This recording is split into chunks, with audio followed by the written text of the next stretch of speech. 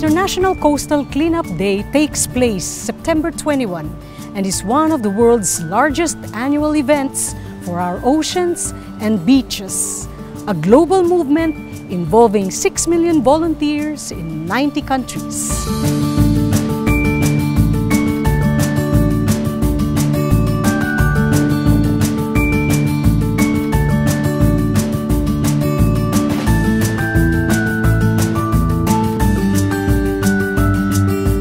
Started around 9 kasi ang kalaban namin dito yung low tide. So if we start a little late, baka may high tide na we cannot plant the planned 3,700 propagules for today.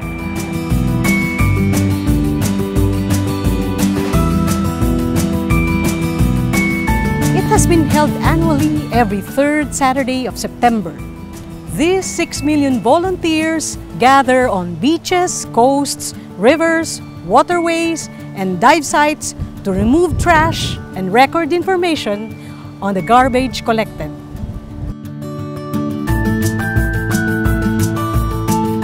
Our country takes part by holding the Philippines National Coastal Cleanup and Mangrove Planting Day. And this takes place across 35 locations nationwide. The main activity site is here at the Lian Mangrove Park in Barangay Lumaniag, Lian Batangas. This is part of the Toyota Environmental Challenge 2050, wherein we want to promote afforestation and biodiversity conservation. So we think that mangrove is very important in this advocacy. Kasi mangrove, one, it can be a source of livelihood in the local community. And then second, it protects the community from storm surge. And then third, since we are producing vehicles which emit CO2, mangrove has more carbon sequestration capacity than a normal tree. So these are the advantages of planting mangroves in this area.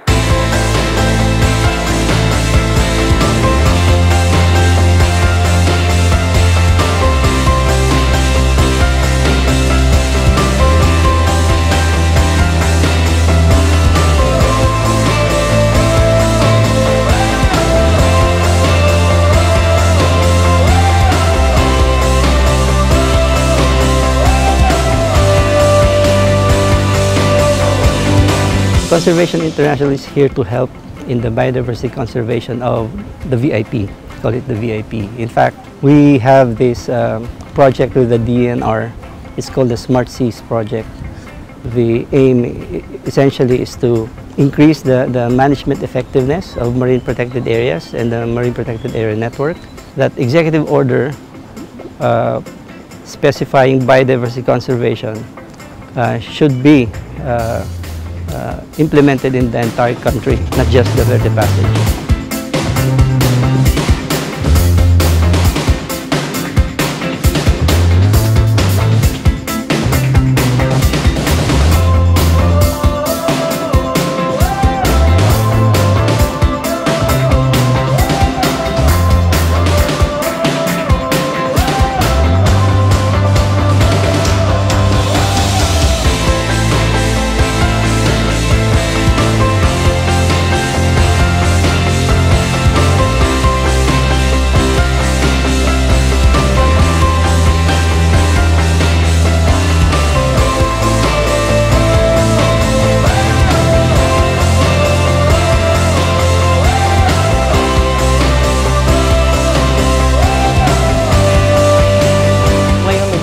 Na pagkain sa amin. Kung hindi kami in-orient kung saan siya gawa, una, mayroon siyang barbecue. Gawa daw siya sa gluten pero as yung normal taste niya, barbecue na barbecue, karneng-karne talaga. So akala namin nung una, meat talaga siya. Like this one, you can see, mukha siyang patty. Pero hindi daw. Masarap po lahat, lalo na po to. Lasa po talaga siyang barbecue, pero wala po siyang meat. Pag kinagat mo siya, masarap siya. Malalasahan mo pa rin siya na karne. Go meatless for the animals, the sea creatures, and the environment. Keep the oceans clean and alive. Go meatless for the animals, sea creatures, and the environment.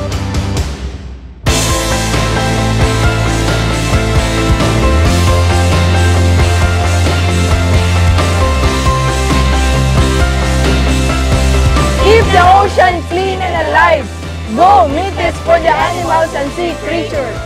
Go meatless for the environment! Woo!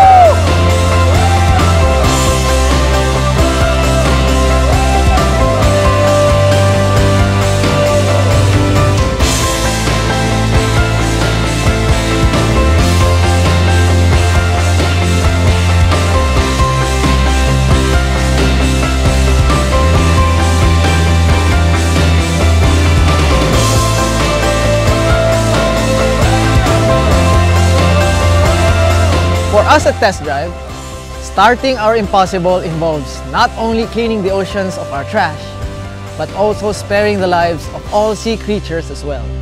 Keep the oceans clean and alive. Go meatless for the animals and the sea creatures. Go meatless for the environment.